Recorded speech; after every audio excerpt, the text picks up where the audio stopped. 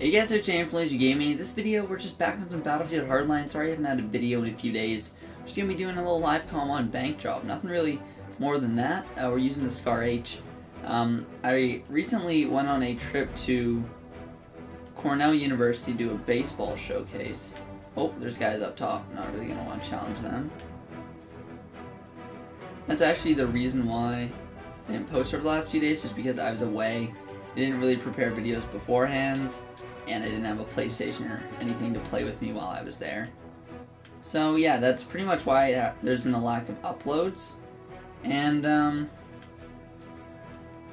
I could have uploaded yesterday, but I'm also on a new Call of Duty team, and I'm trying to win a tournament with them. We're playing a tournament tonight, and I'm on a better COD team, I think. I don't know. I think they're a better COD team. And we're going to try to win this tournament tonight. If we do win, I probably will post that on my channel. But unless it's a tournament win, I'm not really willing to post an Infinite Warfare video on my channel. So, yeah. But, ooh. And soon after this, I got to go to Mandarin class, which I have online after school, because I just got back from school. And I have that in 22 minutes, so we're going to try to make this a relatively quick live commentary. We're actually using the Scar H because in my recent stream when I was using subscriber loadouts, this weapon was so fun. I absolutely love this weapon. I forgot how much I like it. A lot of it is just nostalgia from Battlefield 4, because it was one of my favorite guns in that game. And I don't think, it obviously kills faster in this game. But in Battlefield 4 is one of the only 3-hit kill guns. Or it actually got changed to a 4-hit kill once they reduced the damage. For a while, it was one of the only 3-hit kill guns, and that made it really unique, whereas in Hardline, it's just another battle rifle. So it's not as unique, but it's still a really awesome gun to use, and pretty fun overall. Oh, we gotta keep dipping and dodging. Let's just place down that. Oh god. No, dude! I just got ripped by those guys. Wait a minute, did my...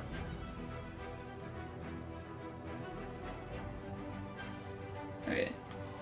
My headset did shut off for a sec. It's spawn on B. Gotta try to hold this. Our team is actually losing by a decent amount, but we do have that double cap going.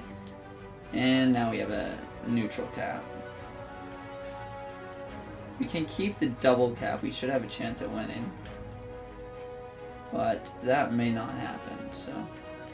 No, dude, we got a 3-piece. Come on, teammates, you gotta clear those guys out. Oh. I'm gonna try to get some more subscriber loadout videos. I'm probably gonna do best guns in the mechanic class soon. And then I'll do best guns in the professional class or sniper class, but other than that content, I'm probably just gonna keep posting live commentaries on Hardline. Really nothing else in particular to do. Yeah, and I think I don't know, I might start posting COD World War II, as my, side by side with Hardline. Because, there's only so much Hardline content I can do for, the next 2 years, right, until the next Battlefield game comes out. Hopefully it's a good game. I'm not trying to get another Battlefield 1. Which, I think it's a decent game. I think Battlefield 1 is a good game, but it's not, great. I know, I just don't have as much... Wow, that guy got beamed. I just don't have as much fun on Battlefield 1 as I do on Hardline. Honestly, so... I just want another fun Battlefield game. And hopefully we can get that the next Battlefield. But until then, I might just do some COD World War II, because I'm honestly getting pretty high on competitive COD. And I'd like to be able to post the game that I play. I do play COD a lot because the competitive. Because Battlefield really just doesn't have the competitive that Call of Duty does. Nearly. And, not even close. Call of Duty is, the most played competitive FPS for console. It's, the most competitive FPS for console. I know Overwatch is competitive, but the competitive for that game's all on PC, so. And I'm not very good with mouse and keyboard. Okay. Get back here. Oh no. We just got double naded. Need to reload in. Dude, why am I challenging that, man? Just got a nice 3-piece. Could have just dipped away with my life, but I challenged it. That's something I like to talk about a lot. That's one of the biggest things in shooters and development of players. I tend to be a really aggressive player, whether it's Battlefield or COD. I'm always trying to play the objective and be super aggressive, obviously except when I snipe. But when I snipe, I sort of just take that as an entirely different gameplay style. But it's just like examples like that, where if a guy's shooting at you, you don't immediately turn around and try to kill him.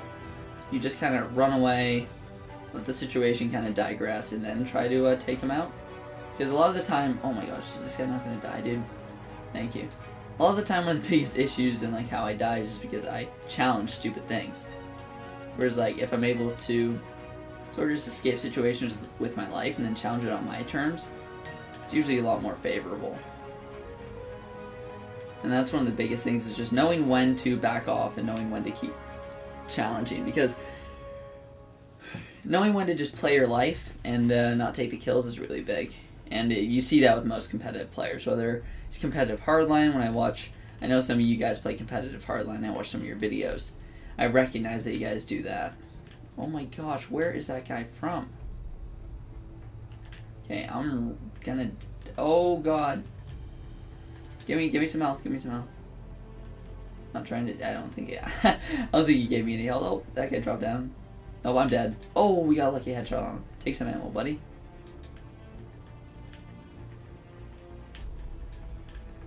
Okay, are there any enemies? Oh my gosh, got a lucky headshot on him too. And we just capped it. And there's a medkit. Let's go, baby. Heal up a little bit. Gonna nade into that room.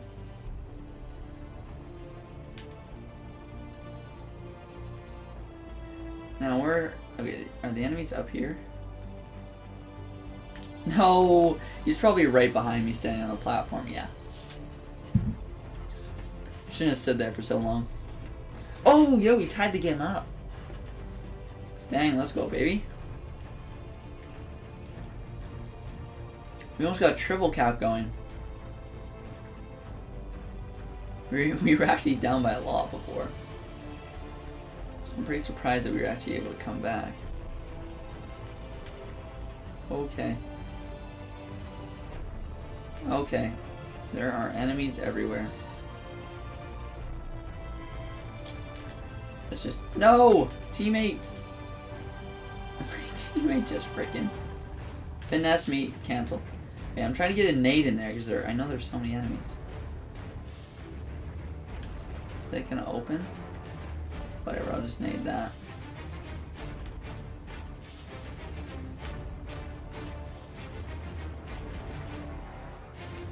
Okay, I hit him. Wait, there are literally enemies everywhere. I don't know what to do right now, bro. Okay, let's just keep... Oh. Dude, I'm so weak.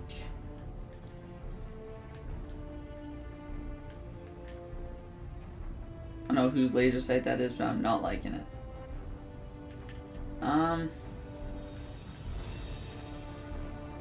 Where are the enemies? Guess they're on B. Okay, that guy just got incinerated.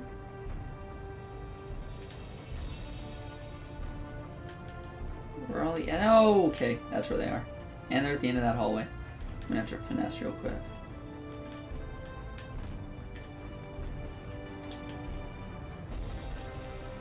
Oh my gosh, that was filthy.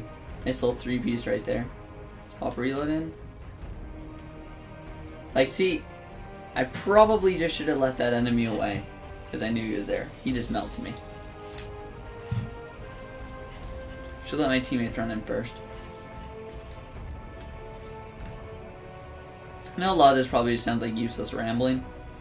I haven't really got to a nice concise point yet, but